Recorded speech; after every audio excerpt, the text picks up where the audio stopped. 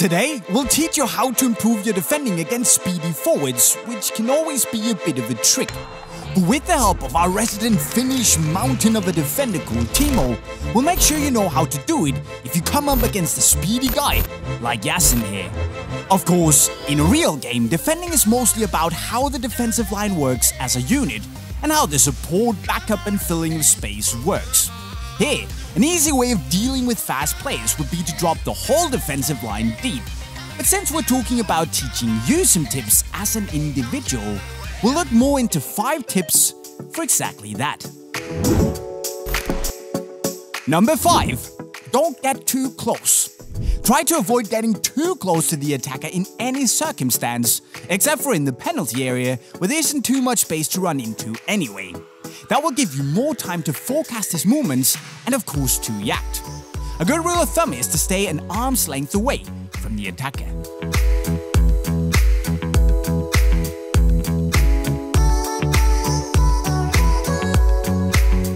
Number 4.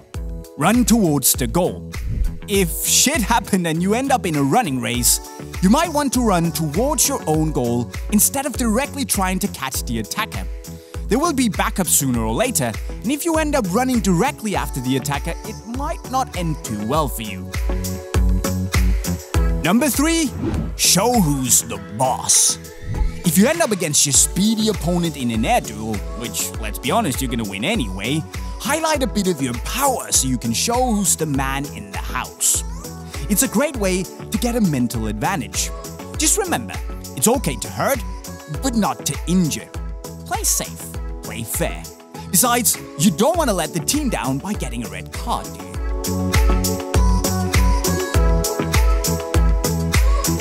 Number 2. Force the attacker to one side. Always try to close one route and force the attacker to move on either side with the ball, preferably the non-danger zone, which is usually to the side of the pitch instead of mid-lane.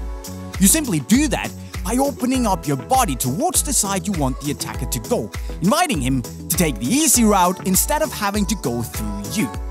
Because he's not gonna want to do that because he knows he's gonna get hurt, especially if you took him down in the air duel. And finally, number 1, play it safe.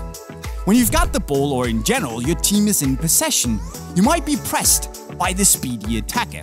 And here, you need to make sure to let go of the ball early, play it safe, and get those boring secure passes coolly going between the defenders, showing that the speed and the rage is simply just a big waste of time.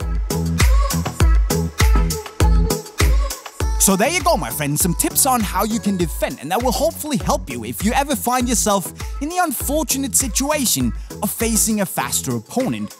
But what should we look into next? Let us know in the comment section right down below. Now, if you are gonna face a speedy attacker and you need a new pair of speed boots to help you out a bit, look no further than unisportstore.com via the link to your right. And also, don't forget to go and sub with the notifications on to see even more tutorial vids in the future. Finally, go learn some more cool stuff via the playlist in your bottom left. And with that said, guys, I'm signing off. Cheerio.